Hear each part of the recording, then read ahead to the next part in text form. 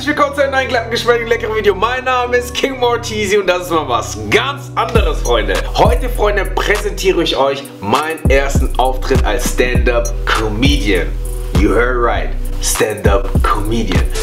Freunde, ich bin als Stand-Up-Comedian aufgetreten in Hannover. Ich werde euch vorher eine kurze Vorgeschichte erzählen, wie es überhaupt dazu kam. Dann werde ich euch das Video einblenden und dann werde ich euch noch kurz erzählen, wie es mir danach ging, was ich gefühlt habe, worauf ihr achten müsst, wenn ihr auch Stand-Up-Comedian werden wollt. Mein heutiger Hoodie wird gesponsert von BLM. Guckt euch mal diese Details an. Danke an den Bro für den Hoodie. Folgt mir weiter auf Instagram, Snapchat, TikTok. Ach ja, ich habe demnächst sehr gute Schuhe am Start. Sehr gute. Und da kommt ein überragendes Sneaker Talk, deswegen stay tuned. Freunde, lange Rede, gar keinen Sinn. Viel Spaß mit dem Video. So, Freunde, wie kam es überhaupt dazu, dass ich aufgetreten bin? Ja? Wer mich schon ein bisschen kennt, weiß, auf Instagram poste ich auch hin und wieder mal so Comedy-Skits. Und da ist es so, ich drehe meine Videos, schneide sie zurecht, poste sie und ihr schaut euch das an. Das heißt, ich weiß gar nicht, ob es dir gefällt oder nicht gefällt. Selbst wenn es dir nicht gefällt, ich muss dich dabei nicht anschauen. Das heißt, wenn es dir nicht gefällt, okay, cool. Wenn es dir gefällt, Daumen hoch. Aber als Stand-Up-Comedian ist das so, deine Witze müssen klatschen. You feel me? Das muss klatschen. Wenn das nicht reinhaut, siehst du das. Du siehst das direkt, dass das nicht lustig war. Und davor habe ich Angst gehabt, deswegen habe ich nie daran gedacht, irgendwann mal in der Richtung irgendwas zu machen. So, ne? Und jetzt vor kurzem hat mich die Kelly angeschrieben, ne? Shoutout an Kelly. Im Rahmen einer Benefizveranstaltung in Hannover sollte ich dann eben auftreten. Das war so ein Black Lives Matter Artist Night, wo halt verschiedene, nicht wirklich Talente, sondern wirklich so Artists da waren, die gesungen haben, gerappt haben, Poetry war dabei und eben Comedy. Und ich wusste nicht, dass die mich eingeplant haben. Und dann hat sie mich angeschrieben. Ja, richtig schön geschrieben, richtig schöne lange Text. Ich so, okay, let's go. So, ich lese mir das durch. So, ich denke, ich muss einfach noch da aufkreuzen, ein bisschen für Stimmung sorgen. Nein, sie schreibt rein, es wäre schön, wenn du performst.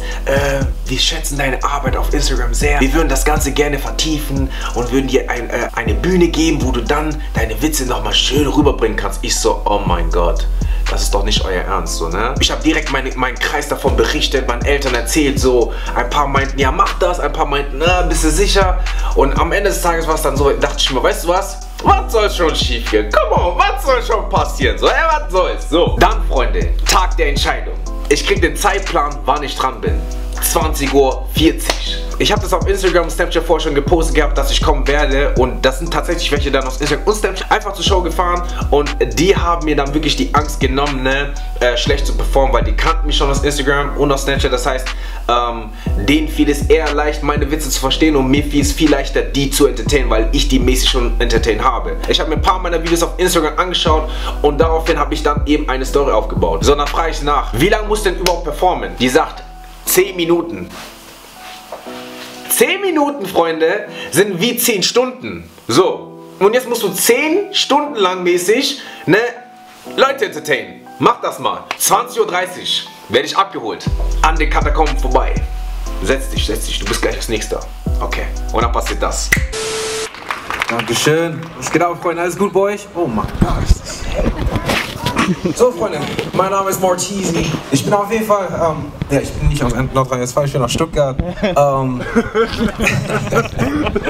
Also noch nichts. Ich grüße jeden hier, ne? Ich sehe, alle sind da, schwarz, weiß, gelb, grün, alle sind da, top. Ich grüße vor allem die ganzen schwarzen Ladies, meine Tanten, ne? Euch grüße ich ganz besonders, weil irgendeiner weiß sicher, wer ich bin und weiß auch, wer meine Mutter ist und wird es petzen, dass ich hier bin. Ja? Und das Ding ist, die petzen nicht nur, die erfinden die Story ganz neu. Ja? Anstatt einfach zu sagen, hey, dein Sohn macht hier gerade Stand-Up-Comedy. Nein, die werden sagen, Tantin, dein Sohn, der ist hier, der mag hier eine Konzert. Konzert? Ah, ruft mich meine Mutter an, ruft sie mich an. So, Martini, so, du bist hier, du magst Konzert, so, weil du hast blonde Haare, du denkst, du bist Chris Brown oder was? Da fängt das Ganze schon mal an. Wer ist Chris Brown? Wer ist nochmal Gries? Ist das eine Abkürzung von Grießbrei oder was geht ab? Wer ist das? Und so ist das immer. Ich habe original eine Tante, die in Deutschland lebt. Eine. Ja? Und die lebt nicht in meiner Stadt, die lebt in Köln. Ja? Das heißt, die weiß gar nicht, wo ich bin, so, ne? Aber wenn ich in meiner Stadt unterwegs bin, nämlich in Augsburg, das ist neben München, ne, habe ich ganz viele Tanten, die meine Eltern kennen, so. Das sind nicht meine wirklichen Tanten, das sind so Tanten, man nennt sie halt Tanten, weil sie halt Freunde von meinen Eltern sind, aber sind keine Tanten. Und die sehen mich hier überall, die sehen mich überall. Ich weiß nicht, wo die sind, aber die chillen immer in irgendwelchen Büschen oder so hinter der Wand, die sehen mich. Und dann petzen sie mich. Und das Ding ist einfach, du musst ihn immer grüßen. Ihr kennt alle Brüder und Schwestern, ihr wisst, wie es ist, wenn ihr eine Tante sieht oder einen Onkel. Hey, hi, hallo, hallo. Aus Respekt, das ist okay. Vergisst du eine Tante, wird die das petzen. So, deine Sohn, ich hab gesehen, der hat nichts Hallo gesagt, warum, der ist so. Und dann ruft mich meine Mutter an. Na, oder manchmal, wenn ich nach Hause gehe, ich bin glücklich, ich komme zu Hause an. Hallo Mama, Martin, setz dich hier, komm hier, komm, sitz. Und das ist immer, wenn die diese Bewegung macht, diese Kreisbewegung, dann weißt du einfach, du kriegst Ärger. Ne? Komm hier, komm, sitz. So, du hast jetzt gelbe Haare, so wie Chris Brown. Du denkst, du bist da, du sagst Tanti nicht Hallo. Warum? Du sagst nicht Hallo. Mama, ich hab sie nicht gesehen. Doch, die hat dich gesehen, so du musst Hallo sagen. Ha? Was ist das? Ganz schlimm. Schlimmste ist an Karneval der Kulturen in Berlin. Da sind ganz viele Brüder und Schwestern unterwegs und sehr, sehr viele Tanten. Und ja, weißt du, wenn du durch die Stadt läufst, sagst du mal eigentlich Hi, Hallo, so. Aber in Berlin läufst du so Hi, Hallo. Hallo, Tanti. Und dann verpasse ich eine und die petzt das auch. Und dann ruft die mich wieder an. Letztes Jahr an Karneval war ich dort, dann ruft die mich an. So, Martin, ich habe gesehen, du bist Berlin. So, warum du sagst Tanti nicht Hallo? Hä? Warum du magst so? Warum du magst wieder Konzert oder was? Warum du bist jetzt Arroganti geworden? Immer diese Arroganti, die kannst du mal aussprechen, aber sagen Arroganti. Immer so. Aber es ist auf jeden Fall cool, ein Schwarzer zu sein. Ich liebe das total, richtig schwarz zu sein. Ich mag das überall. Das ist richtig... Ich bin nichts lieber als schwarz. Richtig black. Nur nicht in der Schule manchmal, ne? Aber schwarze Eltern zu haben, das ist ganz, ganz besonders. Ich bin Kongolese. Und haben wir hier welche? Was? Ah, okay, cool. Und in der Schulzeit war es so, ich habe einen deutschen besten Freund gehabt, ne? Also richtig, der heißt Philipp. Also noch deutscher geht's ja gar nicht, ne? Philipp, wie hieß der? Ja, Philipp. So, und bei dem war es immer so, der war richtig akkurat, seine Hefte waren richtig nach Farben, richtig so Regenbogenfarben. Bei mir war es einfach so reingeschmissene Schulranzen, dann gehe ich zur Schule. Das Beste an dem war in der Pause, ne? Der geht da, wir haben Pause, ne, er packt sein Essen aus, richtig schön, alles hergerichtet, so sein Brot in der Tupperbox, so diese Box da, diese Plastikbox. Ich hatte noch nie eine Tupperbox. Bei mir ist es nur eine Alufolie, so Alufolie. Und das ist nicht mal richtig zu, das ist so halb offen, so, und dann packst du raus, so Bleistiftkrümel drauf, so, what? Was geht ab? Ne? Da packt er das aus, richtig schön. Ne? Bei dem war es immer alles original, ne? So, er hat Nutella, ich hab Nutoka. Ja? Er hatte Coca-Cola, ich Topstar. So, what? Er hat Vio, ich hab Ja. Da fängt das ganz schon mal an. Ne? So. Und in der Pause, er richtet sich mal so hin. Wir hatten eine Tischtennisplatte in der Schulpausenhof, so. Und das war für den so wie war Piano, weißt du, mal so ein Tisch. Er hat sein Date da gehabt mit sich selber, so, weißt du. So, er geht dahin, so Pause, er geht raus, er packt sein Essen raus, legt sich hin, macht eine Schürze und hier wickelt das rein, dann schenkt ihn irgendeine Champagnerglas, schenkt ihn jemand Rob, gebabbelt. Ich so, Bro, wir haben 10 Minuten Pause, was machst du da? Bro, 10 Minuten. Das Beste ist einfach, so, am Freitag haben wir immer so einen Tag, wo wir halt gesund essen, ne? Das ist einfach so gewesen, wir müssten mal so Salat, Gurken und so ein Quatsch, so müssen wir das alles mitnehmen. Wenn die Lehrerin das gesehen hat, dass das dabei, oh, die war so glücklich. Ey, die war so happy, die wurde richtig so spitz, ne? Wenn sie gesehen hat, jemand hat irgendwie Gurken dabei, so, oh, Gurken, oh mein Gott. Bei Tomaten war sie ganz wild. Also, oh, was hast du Schönes dabei? Schön, das sieht aber lecker aus. Das sind Tomaten. Das sind Tomaten. Oh, darf ich mal hier probieren? Hä? Das sind Tomaten. So, bei dem immer, der macht seine Tupperbox wieder auf. Gurken schön geschnitten. Zack, zack, Tomaten, zack. Mein Schuhranzen, warte mal. Mein Schuhranzen war wie so eine Überraschungsbox. Ich weiß gar nicht, was da drin ist oder wie es eingepackt war. Keine Ahnung, ich Quark rein. Er holt seine Gurken raus, schön. Legt wieder seine Tischtennisplatte in sein Piano, legt er das hin. Ich packe meinen Schuhranzen, ich hole eine ganze Gurke raus. Ich so, Mama, das sollte eigentlich nicht so sein. So, ja? Er holt seine Tomaten raus, zack. Schön geschnitten, zack. Ich hole eine ganze Tomate raus. So, wie soll ich das jetzt essen? Ich meine, reinbeißen oder was? Aber ich weiß, ist das überragend. Ne? Ihr geht euch Sonnen, so, ne? Die Sonne küsst euch. Legt euch hin, streichelt euch. Die steht dann auf, wie seid knackig braun. Richtig schön braun. Bei uns die Sonne umarmt uns förmlich. Die lässt einfach nicht los. Und dann sind wir diese verbrannt schwarz auf einmal, ne? Mich trifft das immer ganz hart, ne? So, die Sonne ist, boah, ich weiß, will ich sagen, ne? Schön knackig. Bei mir, ich werde matt schwarz. Ich gehe einmal in die Sonne, zack, schwarz. Ich weiß auch gar nicht, ob mich das jetzt verbrennen wird, dieses Licht, aber wirklich, das ist ganz eigen, ne?